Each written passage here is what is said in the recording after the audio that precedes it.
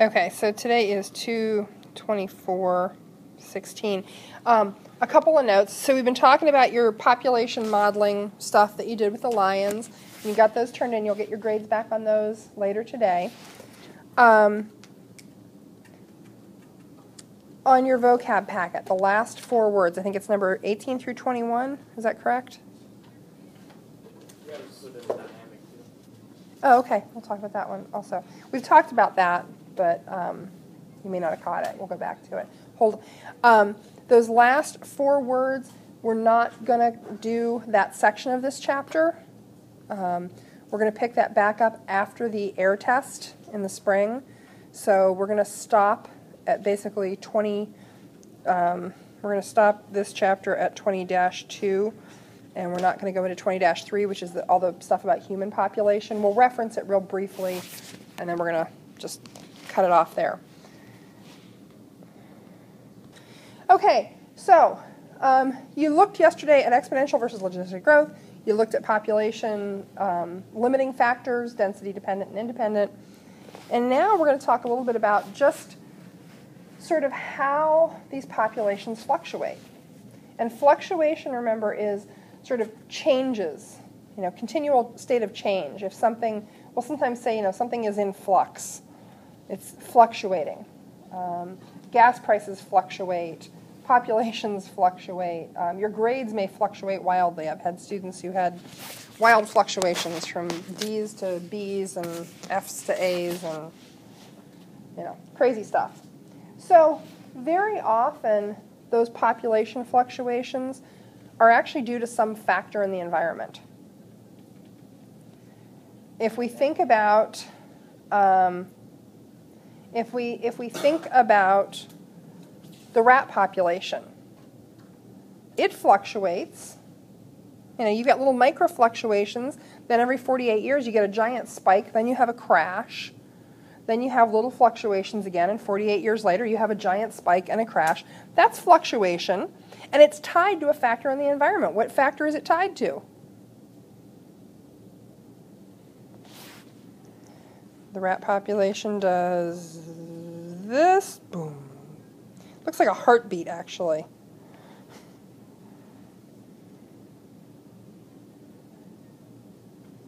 That'd be 96. If we call this year 0. What is it? What is that spike in the rat population tied to? Exponential growth. Well, it experiences exponential growth for a little period, but why does it experience exponential growth? What environmental factor causes the rats to have that population spike? What about the bamboo? Yeah, when it produces fruit, when there's this abundant food source. So suddenly they have a great food source, their population soars, the food source goes away, it crashes. There's an environmental, and we could put on the same graph bamboo fruit availability. And what would we see? We would see a line that looked like that. Why is the line for bamboo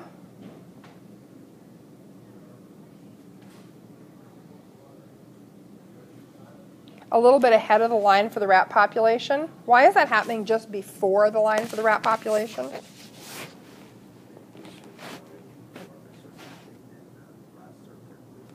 Yeah, the rats can't reproduce. So the second that first bamboo fruit hits the ground is the second that the rats suddenly have that extra calorie source.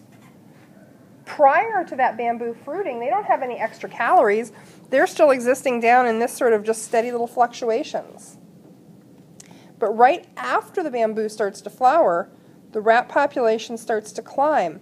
And then after that bamboo fruit availability diminishes, that's when the population crashes. So the one thing always lags a little bit behind the other, because it's dependent on the other. We can think about that dependent-independent here again.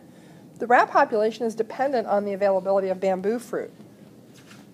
If we look at this image, and this is one that you reproduced from your book, so you should have this as part of your drawings that you can use to study from. This is a classic, this is cited in all kinds of biology textbooks. It's a classic example.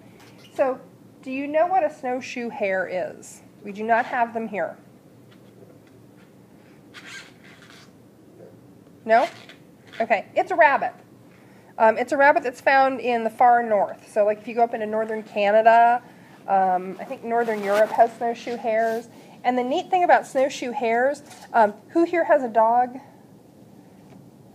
Nobody? A few people? Okay. Does your dog's coat change from summer to winter? Do they grow in a winter coat? Some dog species do it more, it's more obvious than others. Like German Shepherds are notorious. And any dog that's got some shepherd in them, well, very often their coat really thickens up in the winter, and then in the spring they shed like crazy. They call it blowing coat, and huskies do it too. So some species have different fur, summer and winter. Snowshoe hares are an extreme example of that. That's the big special thing about snowshoe hares, is they completely change their color. In the summer, they're these little brown bunnies, just like a rabbit you might see around here in eastern cottontail. In the winter, they grow a white coat. So what's the advantage? Camouflage, yeah. They're well hidden in the winter. So basically what you had is at some point you had rabbits whose winter fur was growing in lighter. More of them survived to reproduce, and the population favored a rabbit that actually does a color shift, or evolution favored a rabbit that actually does a color shift and has a totally white winter coat. So these creatures live in regions where there is snow cover on the ground all winter. These are not southern species. Do you know what a lynx is? This guy. It's actually like a bobcat. They're like a bigger, shaggier, more aggressive bobcat. So imagine your house cat weighing 65 pounds and having much larger teeth. Wow. Pretty aggressive predator. So one of the prime food sources for lynx are snowshoe hares. And snowshoe hare populations tend to fluctuate. There are natural fluctuations in the snowshoe hare population. And somebody got the bright idea, and it's a great idea. How do you reconstruct, so we talked about sampling populations to get sizes. How do you get historical population data? This is a question that may be near and dear to some of you, because you've recently been looking for historical population data. How could you estimate historical populations? I'll tell you how they did this one. So they took data all the way back to 1830. They got data for lynx and snowshoe hares. And this was in Canada. What do you know about the history of how Europeans came to Canada? Who were the Europeans who really came to Canada first, and why did they come? What was in it for them? So French trappers came to especially Canada for the fur trade, and they trapped as many lynx as they could because lynx have beautiful pelts. They trapped as many snowshoe hares as they could because these are a rabbit with a beautiful, dense, rich coat. And so some biologists went back because those trappers were getting paid for every pelt, and somebody was paying them. There were very good records kept. People tend to keep really good records when it comes to making sure they're getting what they're paying for, or they're getting paid for what they have. So there were excellent records of the number of lynx pelts and snowshoe hare pelts. And so biologists went through those historical records of pelts collected, and they made estimates of the population. You say, well, if we assume that trappers, took this percentage of the available animals every year, then based on the number of pelts collected, you can make an estimate, and it's only an estimate of how many animals there were. So when they did this, what they found was that, and the blue line here is the snowshoe hares. Every time snowshoe hares spiked, a few years later there was a spike in the lynx population. And then lynx would really spike, and then snowshoe hares would drop. So the food source becomes really abundant. The snowshoe hare breed like crazy. They have more babies. And then when they eat all the rabbits that are there, all the hares that are there, their population crashes. The peril of small population. Small populations are constantly at risk of extinction. They're vulnerable to inbreeding, disease, environmental disturbances, and inbred offspring have shorter lifespans, decreased genetic variability, and are more susceptible to diseases. You are going to get a grade for your notes for this chapter, so whatever format you took them on, whether you took them in dossary or on paper or as a slides presentation, in notes and something else, you are going to get some points for having done them this chapter. So, and for all chapters from here on out. This beautiful animal, oh, it's not a leopard, it's a cheetah. They're sometimes called the crying cat. You see those tracks down along the side of the nose. There's some sort of African folk tale about how the cheetah got its marks on its face.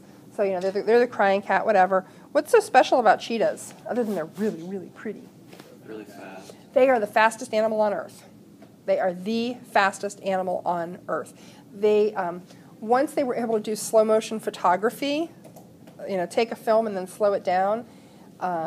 It's their hind legs when they run come way out in front of their back legs. It's like they fold themselves in half and then they launch. And their feet are completely off the ground for a lot of their stride. They're amazing. So, they're also probably going to go extinct in the next 100 years or so. Well, that's sad. That'd be great. Mrs. Haylett and I often talk about how much I just like to pet things. I would love to have a cheetah cub here to play with.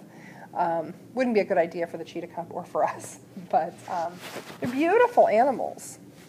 And at some point in, the last 10,000 years, they're a fairly old mammal species. Cheetahs had a big crisis. Well, this was prior to human hunting pressure. It was disease, I believe, mostly. And I'd have to look it up. Well, when we do our genetics unit, we'll talk more about cheetahs because they're a great example of a genetic bottleneck. And you went from having a whole bunch of cheetahs down to having, it's estimated, they can do estimates of how many cheetahs remained. So there were, thousands of cheetahs. And then at one point in cheetah history, there were 7 individuals left on the entire planet. 7 individuals left. All cheetahs but 7 died. They call that a genetic bottleneck. Are you familiar with the term bottleneck? Okay. When we had our first fire drills in the new building, the doors at the top and bottom of the stairs were bottlenecks. What does that mean? It's the skinny place. It's where you have a big bunch and then suddenly it has to narrow down to a little tiny area. We see this on roads if you're driving into Columbus or something and they have lanes closed for construction and you go from 6 lanes down to 2. That's a bottleneck. Well, cheetahs went through a genetic bottleneck where you had thousands of individuals and suddenly almost all of them died and you had 7 individuals left. And you said it with the lions. There's a huge risk of inbreeding. What is inbreeding? Well, breeding with close relatives. Yeah. So, when there are only 7 of you, you're all going to be reproducing with one another's offspring. And those offspring are pretty much all cousins. And those cousins are all breeding. Cheetahs today, so all the cheetahs that are in zoos in the entire world. You guys all know Mrs. Thomas had a liver transplant, right? So she had a liver transplant. People have organ transplants all the time. They have to take anti-rejection drugs for the rest of their life. Why? Because the body's going to reject that. It's going to take it as a virus or something. Well, it's going to think it's not you. So your immune system's job is to say, okay, this is me, that is not me. So your body comes across a virus or a bacteria or something else, and your body goes, woot, woot, woot, woot. This is not me, destroy it. That's what happens. Well, when you've got somebody else's liver in your body, your immune system will go, not me, destroy it, and it will attack the organ because your body recognizes that that's not you. every cheetah that's alive on the planet today can receive tissue and organ material from every other cheetah on the planet with no fear of rejection. They are that genetically similar. Siblings. If you have a sibling, you couldn't receive an organ from your sibling without taking anti-rejection drugs. If you need a kidney at some point in your life and your sibling says, yeah, okay, cut me open, I'll give you my kidney, you would have to take anti-rejection drugs because you're different from your sibling genetically. Cheetahs are so alike that their bodies don't even recognize tissue from another cheetah. There's that little genetic variability. So once you have that little genetic variation, if a disease is going to affect one of them, it's going to kill them all. You know, was it you who said, and I said, well, what's true of when diseases spread? Well, some people get it, some people don't. Right now, I'm knocking on wood as I say this. Have you heard about the second floor plague? You're up here. Yeah, last night. Oh, no. You wouldn't be here today. This is running 3 or 4, this is, oh, okay. This is running 3 or 4 days. It involves diarrhea and vomiting. Apparently, it's quite delightful. A number of people have had it. We've had high absence levels. Teachers have had it. Kids have had it. Pretty nasty stuff. I, thus far, have avoided it. But some of us get it, some of us don't. Your immune systems are all a little bit different. You know, that's good. Cheetahs are so similar that anything that's going to affect one of them is going to affect them all, which means they're very vulnerable to going extinct because of that lack of genetic variability. You know, small populations are tough. It's a tough thing. This is, so this idea is where we're going to stop. The one thing I am going to put forth to you is this. The one last image that I want you to look at. This is human population growth through recorded history. And if you look at it, humans have this pretty steady, gradual increase. There is actually a visible dip there, and that's the Black Plague or bubonic plague. Like I said, killed 60% of Europe, something like that. It was big. And then what do you have? What kind of growth rate is that? Oh, yeah. So here's the question. What usually happens after exponential growth? At some point, limiting factors kick in. So where does Earth reach the carrying capacity for humans? We've changed the carrying capacity over the span of time, but at some point, does that kick in again? Tomorrow, here's what we're going to do. We're going to do some wrap-up, check in on vocabulary, and then I'm going to give you a study guide. Your study guides will be due at the end of the period on Friday, so you're going to have 2 days in class to work on them. I'll give you the key Friday at the end of the period. Monday will be your quiz, your review. We'll probably do a Kahoot game again. Did you like doing Kahoot better than just regular? Okay, we'll do a Kahoot game again. And Tuesday will be your unit quiz on this. We do now have a date for air testing. The biology air test is April 20th. No, April 20th. So that's our drop dead date. That's the date by which we have to have covered all the material for biology so that you're ready to do well and get your ticket punched to get out of high school. So, questions, comments, concerns? Okay, awesome.